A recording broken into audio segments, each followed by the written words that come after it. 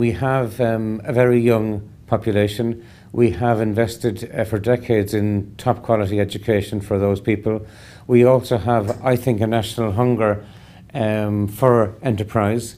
And alongside that, as you know, we have an export focused economy, and we also have a very pro-business environment. So we're already leading in a number of science and technology areas where we have investments in Ireland. And I think all of those things taken together and our achievements in technology, in agri-science, in pharma and other sectors actually position us very strongly to lead in the cloud area, because cloud by its nature transcends all boundaries and transcends all sectors. And effectively we have a fantastic platform to work off from what I've set out there. I think in addition to that, Ireland is very, very unique because we're actually positioned at what I think of as the crossroads of data exchange. We are almost midway between the US and China. We are strategically a gateway into Europe. So we are at that information crossroads, so to speak. And I think previous, or what might have been perceived as previous limitations to an island economy disappear when you talk about cloud.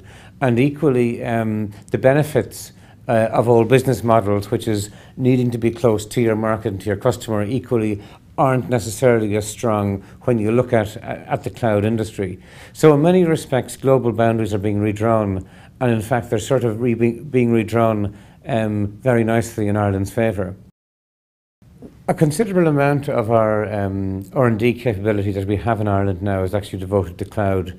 In fact, we're innovating, we're incubating, and we're actually globalizing cloud solutions from our Irish base as we speak today. Let me give you some examples. So in Galway we have a global centre for cloud service innovation.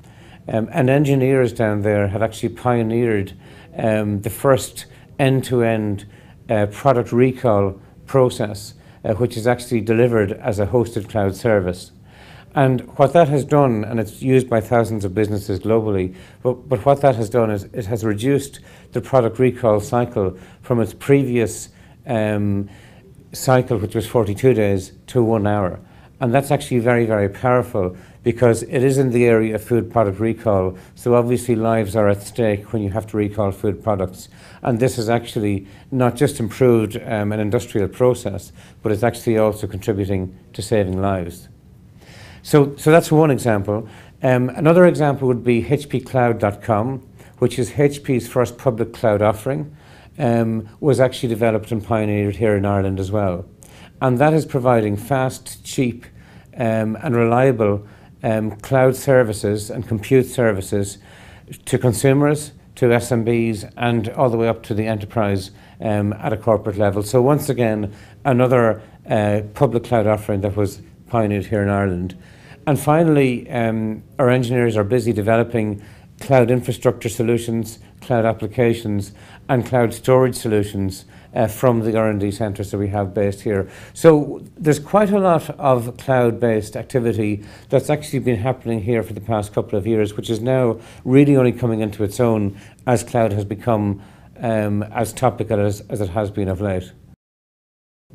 Well, I think the first thing to say about the opportunity is that for Ireland to fully capitalise on the opportunity, I think we have to be the compelling proposition and we have to be the gold standard when it comes to this industry.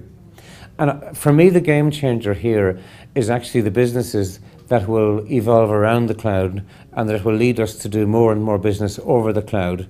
And sitting alongside that, I think the analytics companies, which will effectively connect those businesses with their customers.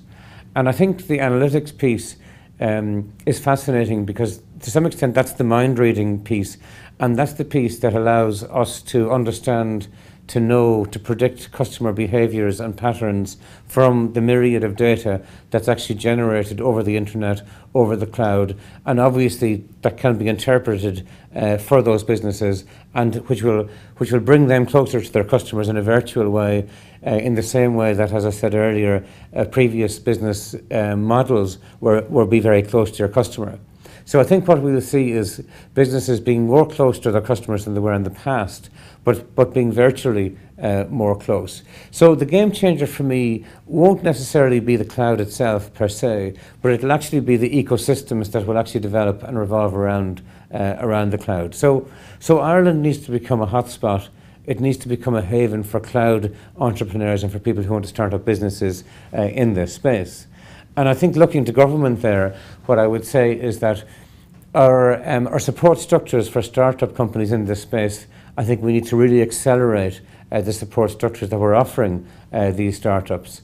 And equally from an enterprise policy perspective, how do we actually incentivize international players, new kids on the block in the cloud arena to come into Ireland? And again, I'd be sort of advocating a much stronger focus within our enterprise policy on those types of organisations and bringing them into Ireland to complement, as I say, indigenous spin-offs and indigenous startups that I could envisage sort of setting up here.